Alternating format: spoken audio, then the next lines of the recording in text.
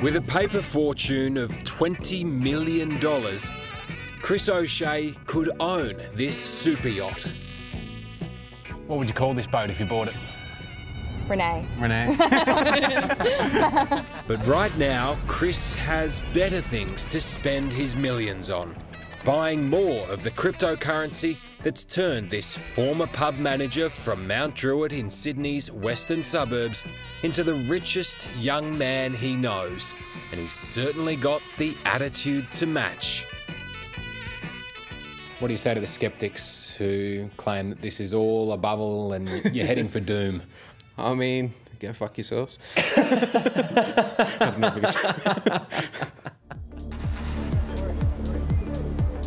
Stephen Lanoci is another Bitcoin wannabe. Bondi Beach boy pulling $3 a week from a cryptocurrency investment he doesn't quite seem to understand. What happens if it all goes bust? It all goes bust.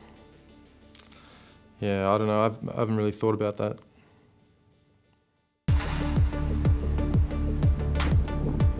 And then there's Sam Karajosis. Life in a Bentley, mate. Come on, it's pretty good. Yeah.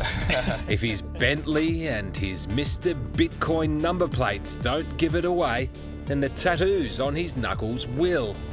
He's launched his very own cryptocurrency, Ozcoin. What's Ozcoin? Ozcoin is the future of currency in Australia. 3 players in a cryptocurrency game that will have many losers, including what's possibly an $80 million scam. Can you explain why people who've been critical of Ozcoin have been subjected to threats and intimidation? And the threats that come from trying to expose it. Shut your little f***ing mind for 1 second and listen to me, you dumb right? Essentially, Bitcoin and the other cryptocurrencies, like buying shares in nothing. Each is issued by a company, pretty much hoping that you'll bet on them and buy their crypto coin. The value is then determined solely by speculation. Lots of people buying in drives the value up. A sell-off makes it plummet. But the money, and it is real money being generated by all of this speculation, ends up providing startup funding for plenty of legitimate companies. Sum up cryptocurrency for me in 20 seconds. Cryptocurrency is like the new internet. Full stop.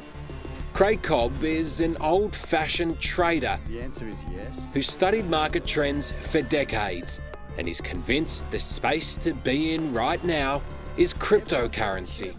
He's taken to this emerging market with evangelical zeal. So when you say it's the new internet, what do you mean by that? Well, think of it this way, right? Can we live without the internet now? Probably not. When the internet came out, what was it? Everyone's saying it won't take off. No one will be connected to computers. Nothing will work. It won't do this, it won't do that. But when it did catch on, the whole world adopted it, bam. Craig says it's a lot like the dot-com boom and bust of the 1990s. Hype around new technology drove worthless companies into the stratosphere.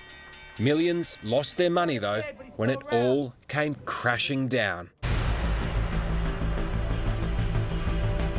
But from the dot-com ruins rose the titans of today's global economy, like Amazon, eBay, and Google.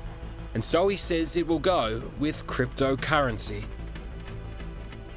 Bitcoin and cryptocurrency has given us an investment tool where $1,000 can be $100,000 in a year. Like, that's a reality. It's happened, it's happening, and it will happen again. So it's giving power back to the younger generation, and we're all sick of it. Old people making decisions that we have to live with. Well, now we're making those decisions, and I think we're taking some of that power back. To the disbelief of his family, Chris O'Shea sank $10,000 into Bitcoin in 2013. He's now turned it into $20 million. When you told your parents you were taking Bitcoin seriously, did they just shake their head and say, Pretty much the family, all the family, friends, everyone like, what are you doing with this internet currency? Like, it's shit. It's like, what are you wasting your money on this crap for? And I was like, okay. You've had the last laugh on them though? Sure have now. Oh my God. Chris studied the market and got out of Bitcoin when the masses were buying in. Oh my God, it's so pretty. Then he started investing in other cryptocurrencies worth a fraction of a cent, with names like Ripple, Ethereum, and Syscoin.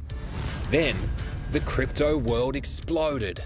It just literally started skyrocketing, and then I was in the hotel with my girlfriend, and I just seen, you know, the value of it going up by 10 grand, by 20 grand, by 30, by 50 grand, and I was like, I jumped into the shower and I was like, tell me when it's at like $100,000. It's going to 23. Chris has cashed out a few $100,000 at this stage, putting some of his real-world profits into funding a burger bar with his girlfriend Renee. Told you mine looked better. Mine's takeaway. The general public have the right to know what's going on right now because it is life-changing if you allow it to be. We're changing the world, okay? There are things that are occurring that will make things different for everyone forever. I want people to start to understand that now's their chance.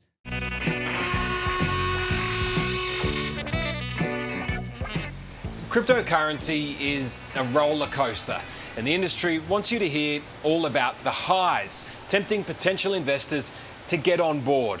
It's the classic get-rich-quick script. But as is so often the case, if it sounds too good to be true, it probably is. Salud. A year ago, Stephen Lenoci was a construction worker. These days, he promotes himself as a Bitcoin guru.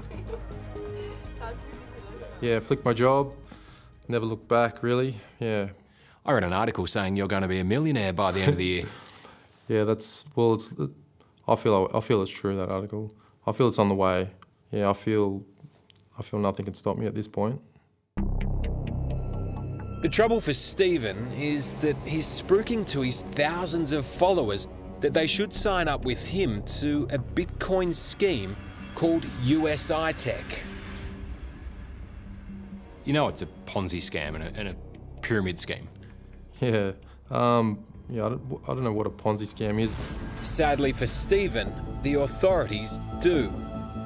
US and Canadian regulators have pulled no punches in slamming USI Tech, recently issuing cease and desist orders against the company for being a pyramid scheme, which we have now passed on to Stephen. So you'd profit directly from encouraging other people to invest in USI Tech? Yeah. Yeah. It's a pretty good reason for you to ignore the fact that it's a pyramid scheme, isn't it? Yeah, I guess. Yeah, you could call it a pyramid scheme, but... I could, they could. Yeah. The US authorities, the Canadian authorities. Yeah. You're not worried? No, I'm not worried. Well... You're directly profiting from funneling people into a pyramid scheme.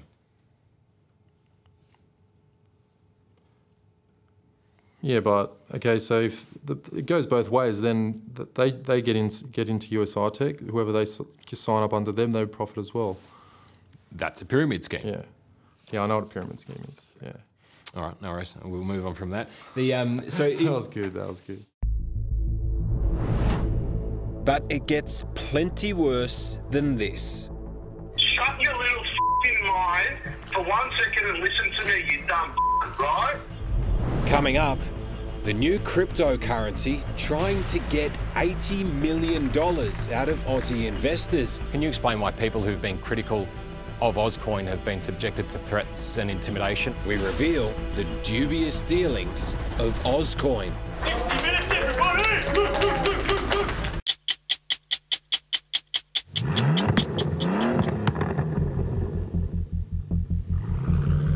Sam Karajosis isn't afraid to flaunt his wealth as we discovered when we first began filming with him.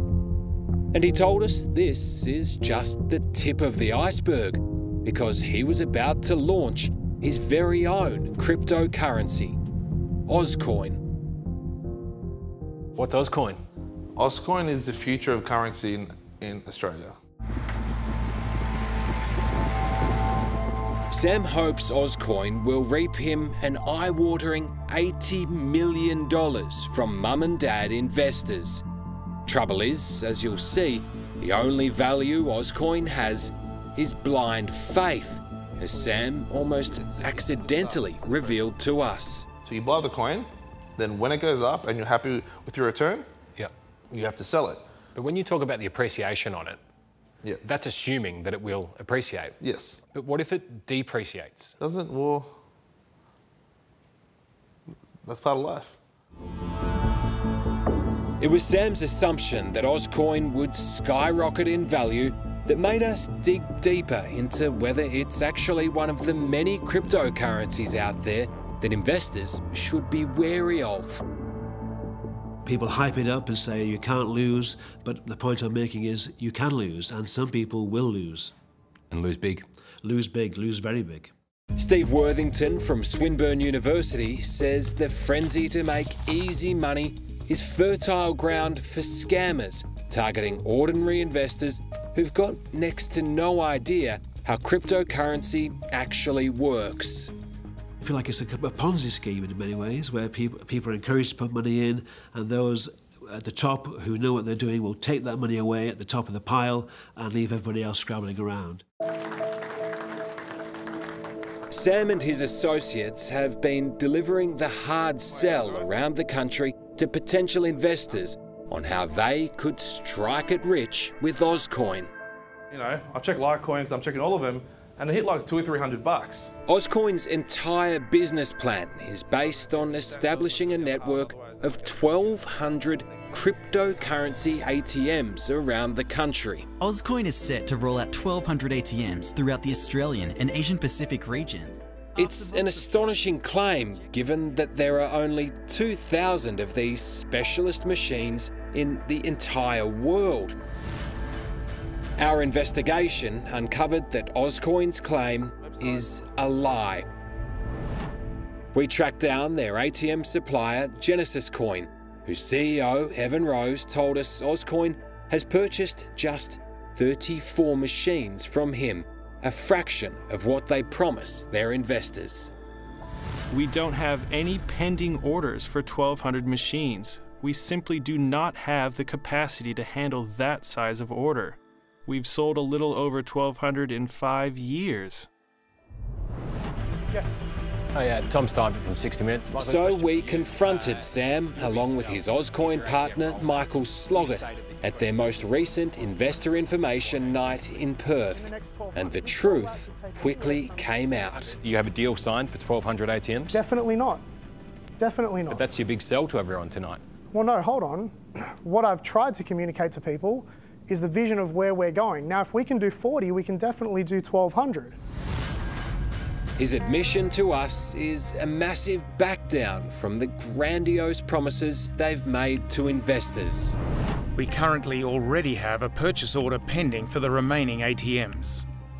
Ozcoin's management have feared their money grab is unravelling for some weeks now, and have taken to intimidation to try to stop them being exposed. Shut your little f***ing mind for 1 second and listen to me, you dumb f***, right? This is a phone call from Ozcoin director Sean Harris to an Ozcoin critic. You have now officially with the wrong group of people. Don't think for 1 single second that we're not all over you. There have also been threats delivered via text message to those who've criticised Ozcoin. Kiss your ass goodbye, homeboy, you f***ing little faggot. Can you explain why people who've been critical of Ozcoin have been subjected to threats and intimidation, and why you've offered to pay people off to stop investigating Ozcoin? There has been... Yeah, there's been a scenario where I've been extremely threatened. I've had people... No, I'm asking... Hold on, let the man, guys, please, let him speak. He's entitled to ask his questions. And these people are wanting to invest money, so they're important questions that need to be answered. There were no answers that made sense that night. But while they remain silent, there are plenty of others who aren't pulling their punches. What do you make of Ozcoin? I'm not going to say it's a scam, or if it isn't a scam, /I am. It's a scam. But, but I mean, it's a money grab. And at the end of the day, like, you know, it gives crypto a bad name. I think it's inevitably going to end in a bust, as many of the previous bubbles have around the world. And I think for many people, it will end in tears. But despite conceding that the crypto bubble will probably burst at some stage in the short term and take the bad players with it, many still believe a new dawn of investment and potential riches is upon us. People haven't missed the boat? Absolutely not, man. This is a very exciting time to be alive, and we've all got a chance. A lot of space on the boat? There's a lot of space on the boat. The boat's getting bigger. Welcome aboard. Hello, I'm Tara Brown. Thanks for watching. To keep up with the latest from 60 Minutes Australia, make sure you subscribe to our channel. You can also download the 9Now app for full episodes and other exclusive 60 Minutes content.